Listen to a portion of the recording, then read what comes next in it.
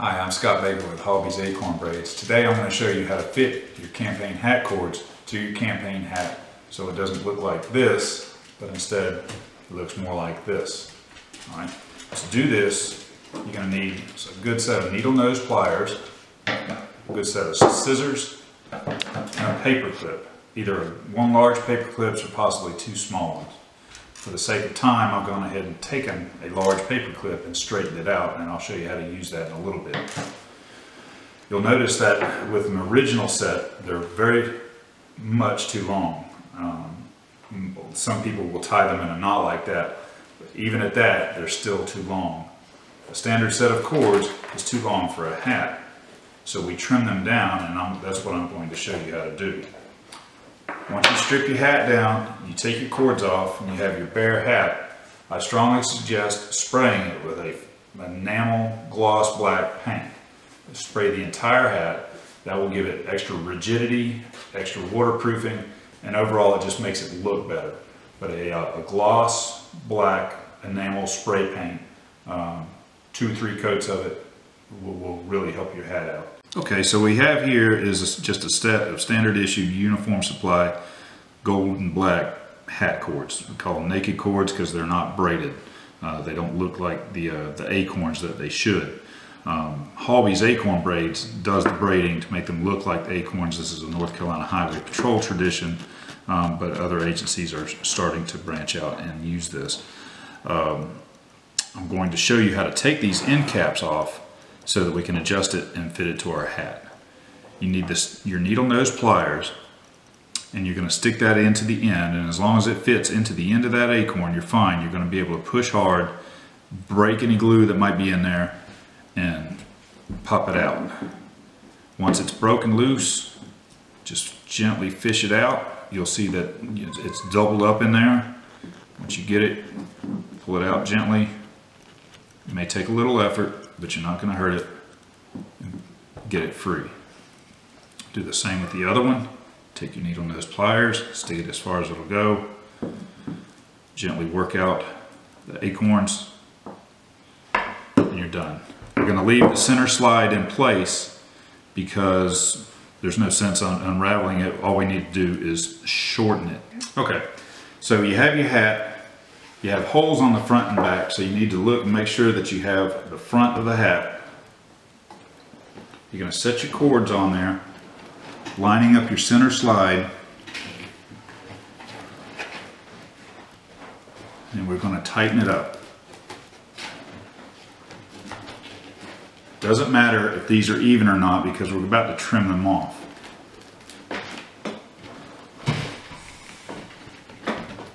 You do want it straight.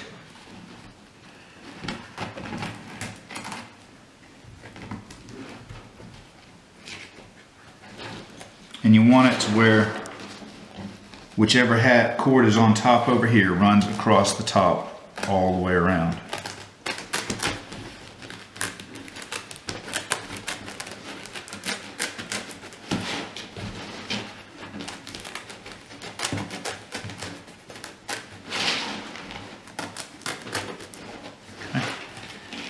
Push it down.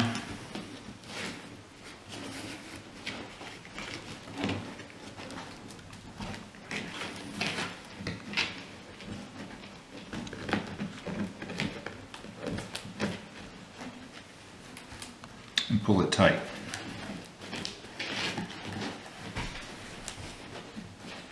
Make sure that it's down where you want it, all the way around the hat.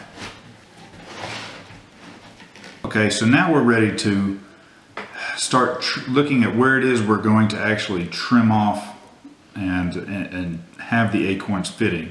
And this is a personal choice for you if you want them longer, out touching the brim of your cap, or if you want it shorter, about halfway, you can do that. I even see some of them who will put it just about flush. But what you need to do is kind of know where it is that you want it, how far out you want it. If you want it to look like this, or you can make it longer, or you can make it shorter. But we're going to look and see exactly where it is that that we may want it. And again, it's going to be doubled up when we reinstall it. When we put the caps back on it,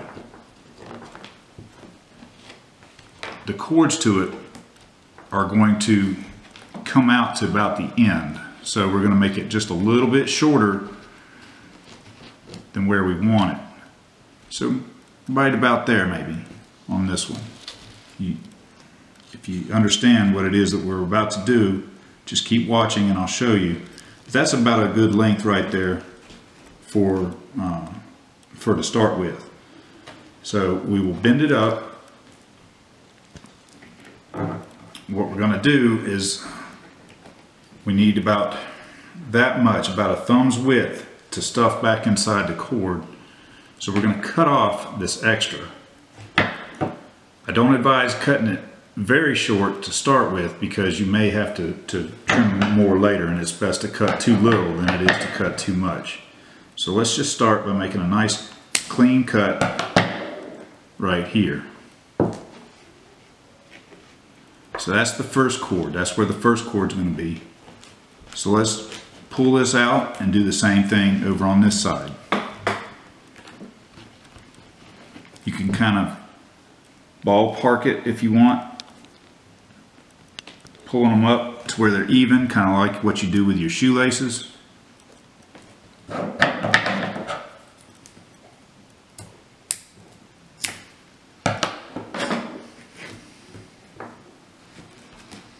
And you get a rough idea of where it's going to be. And that's a decent length right there.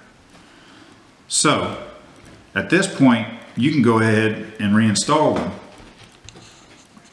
by having them doubled up, taking them and stuffing it with your fingers back in there as far as it will go,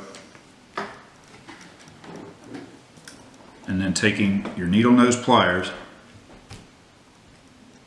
jamming all of that back up in there as far as you can get it. Use a little force, you're not going to hurt it. Jam it up in there. Now, the difference between this and this, you'll notice there is no movement in this. Doesn't matter if it's upside down, hanging on the back of your seat, if the wind's blowing, anything that happens, these cords don't move. And that is because I have taken a piece of paper clip and run it from just about the end of the braid into just about the center of the slide. These right here do not have it. The other one will be as loose as this one, and it will flop around. It's personal choice as to whether or not you want it stiff or if you want it loose. It's up to you, but I am going to show you how to do it like this. What you need to do before you put your cap on, we've got to put a piece of wire in it. This is your paper clip that has been straightened out, and you're going to about guess as to how long you're going to need it. You don't need it to run the full length of the slide of the cord from the bend to the slide, but you need it pretty close. So we're just going to guess right here, and I'm going to take the needle nose pliers and just cut off a piece right here.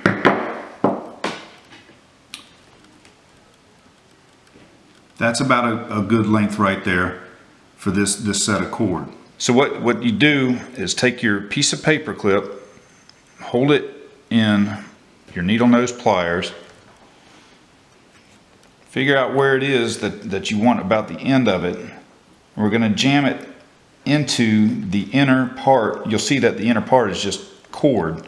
And so we're going to get past into that, the shiny gold and black metallic wrap, and we're going to get into that cotton cord, and then we're just going to slowly feed it into it, and you'll feel it running into the cord as you feed it.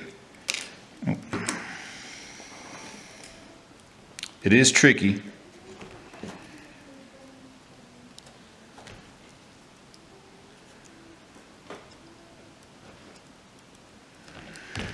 keep your finger alongside of it, so if it pokes out before, you'll know it, and you can back up, adjust the angle, and keep going. See how that poked out? So we want to maybe twist it a little bit. And keep adjusting.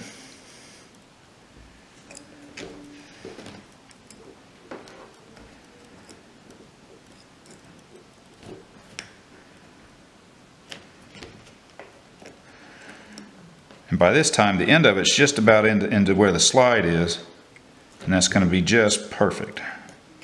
All right, so you see there's no movement in there. It's stiff, and the only it's going to have the shape that we give it here in just a moment, and it won't move after that. So at this point, we're going to double it back up, push the cap back on it. Hold it with the pliers if you need to, and jam it all back in there.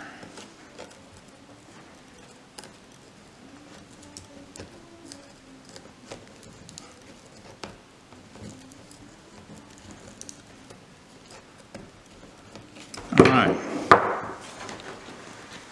So this side still wiggles, this side doesn't. Again, that is personal preference as to how you want it.